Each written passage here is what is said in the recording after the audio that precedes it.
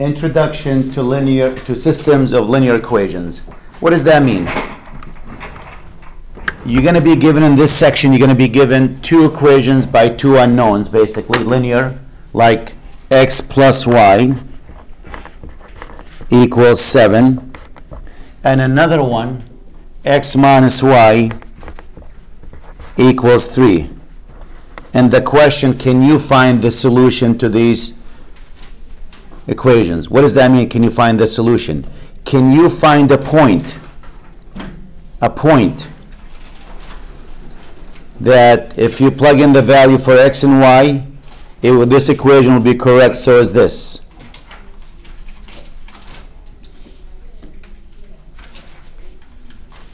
I'm looking at this in my head quickly.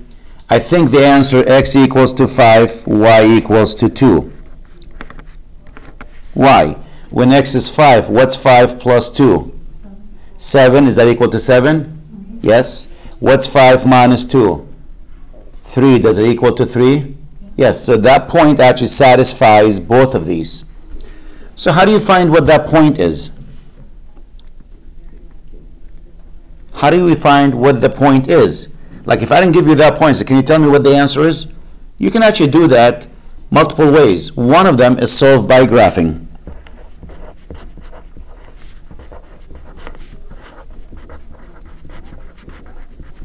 And that's why I'm using graph paper. So if I look at this solved by graphing, let me just go to the side here.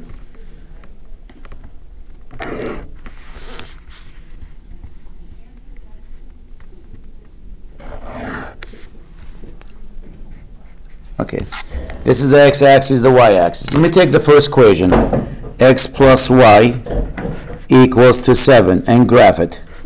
We just had a test on that. And if you remember, I said to you, if I have x and y on the same side, me personally, I like to solve it by finding the x and the y-intercept. What's the x-intercept? And what is the y-intercept? The x-intercept, you do what? You let y be 0, and the y-intercept you let what? X be 0. So let's let y be 0. You have what? X equals to 7. So the point is 7 comma 0. This one you let x be 0. So 0 plus y, which is y equals to 7. That point is going to be what? 0 comma 7. Very good. So let's find these points. 7 comma 0. 1, 2, 3, 4, 5, 6, 7. That's this point. That's 7 comma 0. 0 comma 7. 1, 2, 3, 4, 5, 6, 7. It's nice to use a graph paper. And when I connect the 2 points here, this is the graph of x plus y equals 7.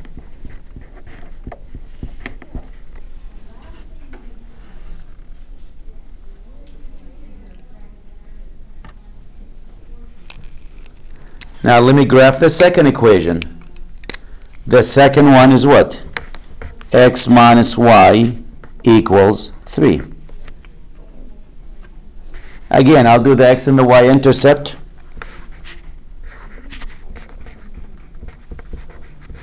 You let y be 0. The y-intercept, you let x be 0. If we let y be 0 here, x equals what? 3. That's 3 comma 0. 1, 2, 3, 3 comma 0 is right here. To get the y-intercept, you let x be 0. That's negative y equals 3, which means y equals what? Negative 3. That's 0 comma negative 3.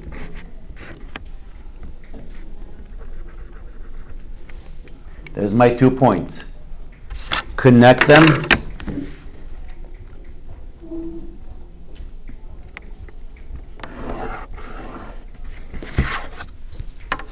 This is x minus y equals 3. And we say, what is the solution? Where does the two graphs, the two lines, intersect each other? What is this x value? And what is this y value? That's where they cross each other, at this point. So x is what? 1, 2, 3, 4, 5. And the y value is what? 2. And that's the answer we're looking for. So when they say find the solution to this, it's 5, 2. If they give you the point and they said, is this point a solution? And the way you test it, you plug it in. If you end up with yes and yes, then that point is a solution. It has to be yes to both of them. It can't be just yes to one of them. For example, for this one, they might say, is 6 and 1 a solution? X is 6, y is 1. Well, what's 6 plus 1? 7. That's a yes here. But what is 6 minus 1? 5. That's a no. It's not equal. So that point is not a solution. So to be a solution, it has to be yes and yes to both of these. Let's try another one.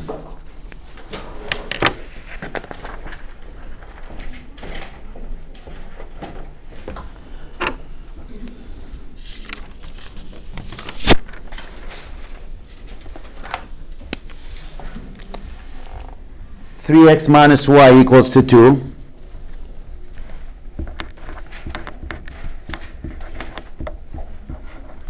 And the other equation, 3x minus y equals to 4. Find the solution. Again, let me do my graph here.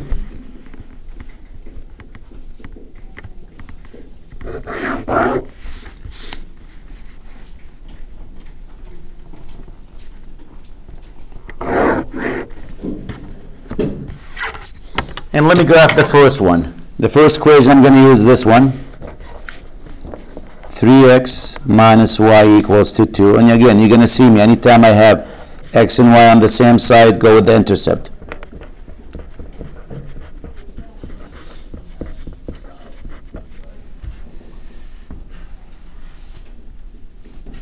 The x-intercept, I'm going to let y equals to 0. If y is 0, we have what? 3x minus 0, which is 3x equals to 2. X equals what? 2/3, right? So the point is 2/3, 0.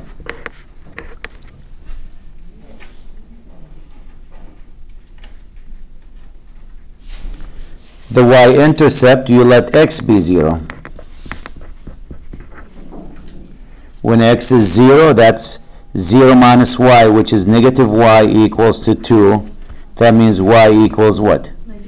Negative 2. Very good. So 0, negative 2. Here's the problem with this method. This is where I don't like it. 2/3 and 0. Where's the 2/3? If this is 1, where's the 2/3? Your guess is good as mine. Exactly. So sometimes it doesn't give you the exact answer. You in the neighborhood. So somewhere here, the 2/3. You know? 0 and negative 2, that's right here. And if I connect the 2 points,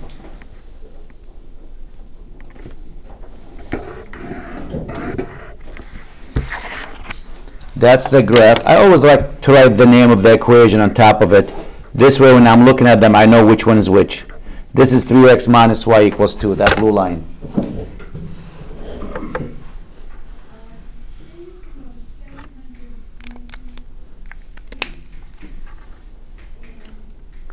And now, let me do this equation. 3x minus y equals to 4. Let me do the x-intercept and the y-intercept too.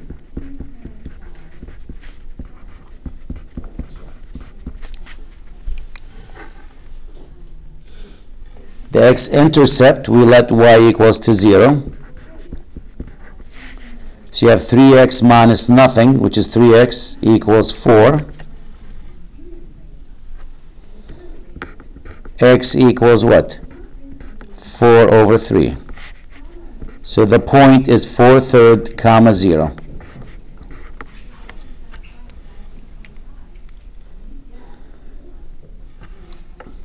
The y-intercept, you let x equals to 0.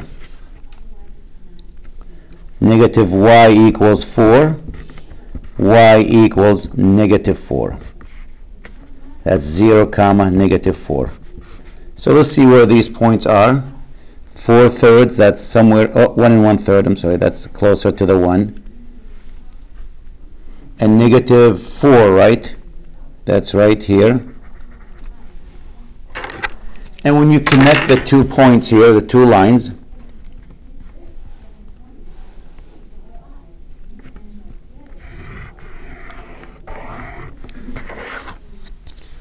looks like I missed a dot there, but this is 3x minus y equals to 4. The question is, what's the solution? The solution, where do they cross each other? They don't. These are parallel lines. So this problem has no solution.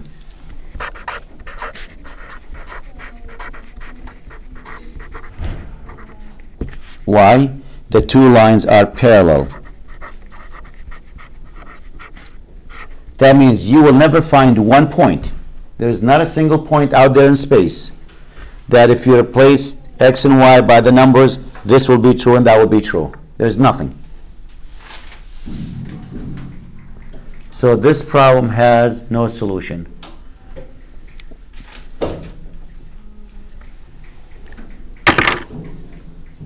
So you could have one point for an answer, like the previous one. You could have no solution like this one. Let's try another one.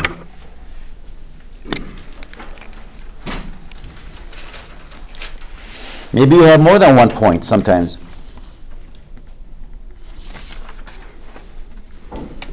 Let's say we have 2x minus 2y equals to 6.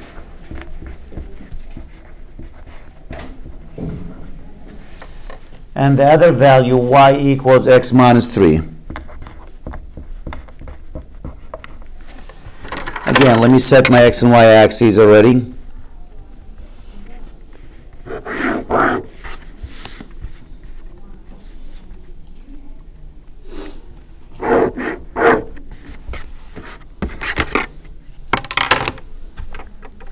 These are not point, that's just a smudge from before. Do I have a whiteout? I can get rid of them.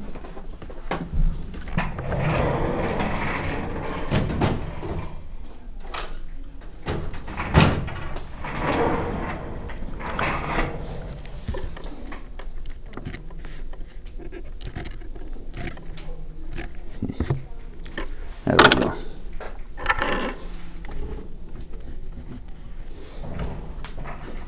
So let's see. Let me take the first equation. Again, I have x and y on the same side. I'm going to stick with my method. The x and the y intercept.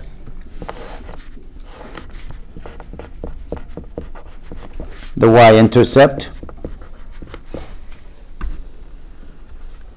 X-intercept, you let y be 0.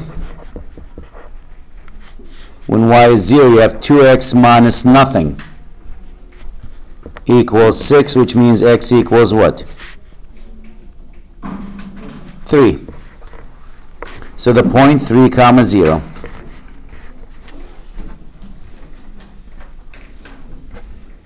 The y-intercept, you let x be 0.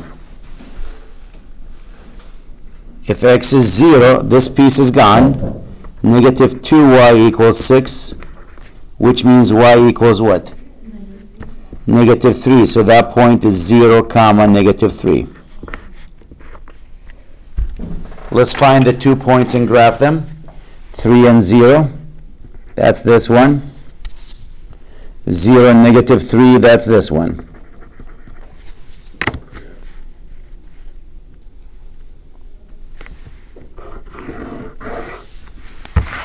That's this one. So that's 2x minus 2y equals 6.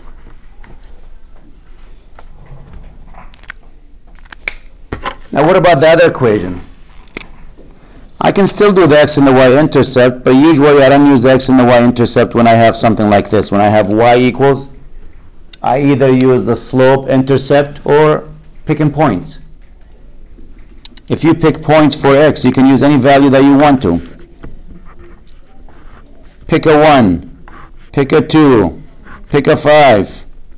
Doesn't matter what you use. 2 are enough, but I'll do 3 just to be on the safe side.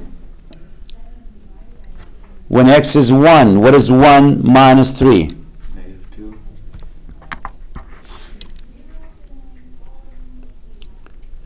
When x is 2, what is 2 minus 3? -1. When x is 5, what's 5 minus 3? 2.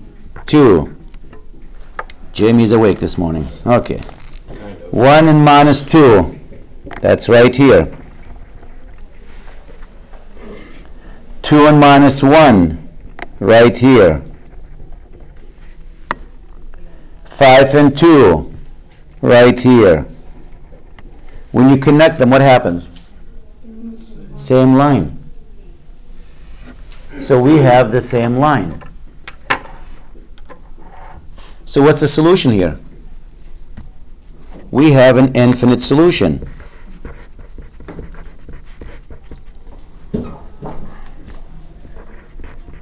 We have infinitely many solutions.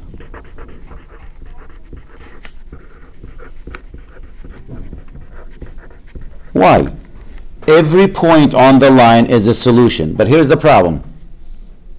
If you go infinite solution, if somebody comes in and says the solution is infinite, I might think any point out there is a solution. Well, is this point a solution? No. Is that point a solution?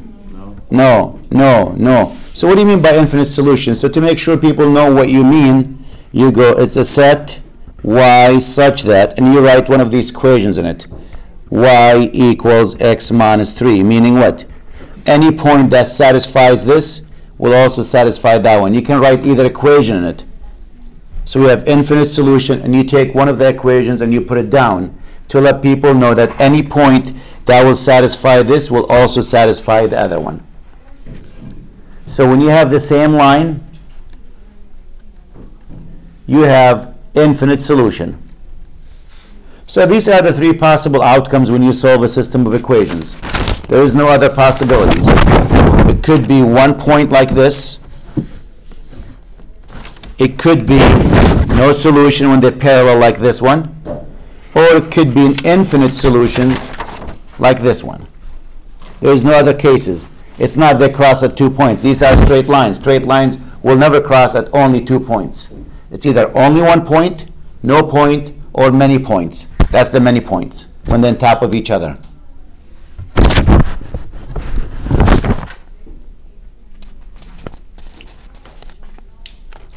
As I said, the problem with this method, let me give you one here, see if we can find the solution to it. I'll make one up. I'll actually have you make one up with me. Go ahead, somebody give me x and y, a number for x. 4. 4x, I'll use minus, another number. 6. 6y equals, give me a number. 4. 4, okay. Let's try another one. Go ahead, a number. 8. 8x plus 3. 3y equals 12. 12, okay. So Jamie gave me these numbers. We're going to find the solution to that. I'll be really upset if the points cross at perfect spot. I don't want it to cross a perfect spot. Get the stuff out. Come on. There we go.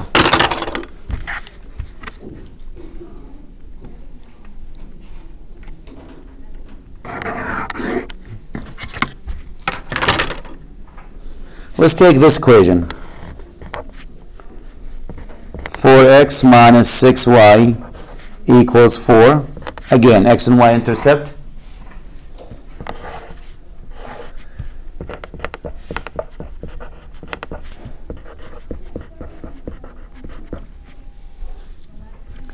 The x-intercept, we let y be 0. So if you let y be 0, this piece is gone. 4x equals what? 4x equals to 1. So the point is 1 comma 0. Right here. The y-intercept, you let x be 0. So x is gone. Negative 6y equals what? 4. Y equals 4 over negative 6. We know that's a negative. Is that 2/3? When you simplify it? So 0 and negative 2/3. 2/3 is right here. Less than 1. Negative.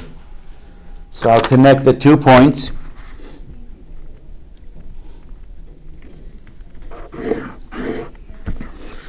And that's the graph of 4x minus 6y equals 4.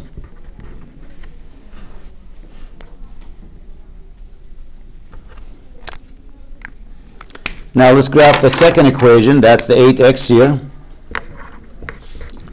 Plus 3y equals 12.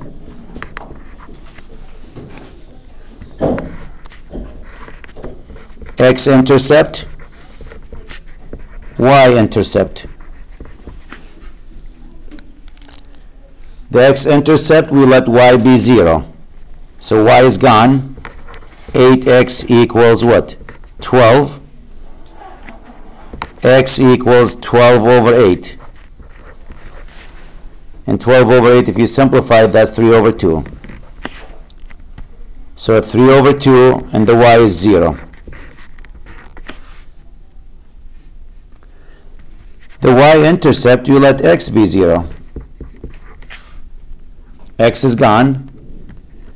3y equals 12. Y equals what? 4. So that would be what? 0 comma 4.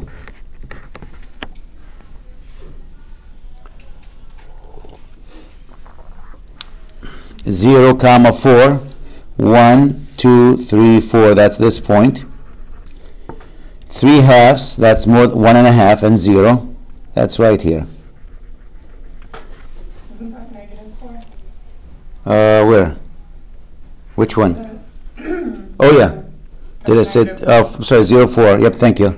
1, 2, 3, 4. Yep. Perfect.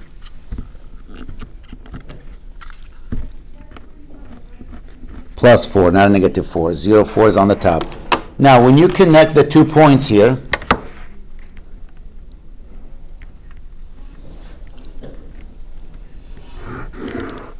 this is the answer to that. So this is what? 8x plus 3y equals 12. Now, what's the solution to this? This is the y value. And this is the x value. This is the disadvantage of this method. If I'm looking for accuracy, what is that number? Well, it looks like more than 1. Is it 1.5? I know it's not 1.5 because that dot was the half. So it becomes a guessing game. Somewhere probably around 1.3, I don't know, the x value. And the y value is at a 0.4, 0.5. What do you think? Your guess is as good as mine. I might say 0.4. And because of that reason, because if you're looking for exact value, this written approximation, people don't like this method. It works fine till we hit a problem like this. Then it says, oh, we got a little problem here. We're not sure exactly what that number. So how do we fix that? Again, I'm looking for the exact answer. How would I get the exact answer there? Well, let's look and see. Is there another technique maybe I can use that will give me the exact answer? And the answer to that is yes. And let's change video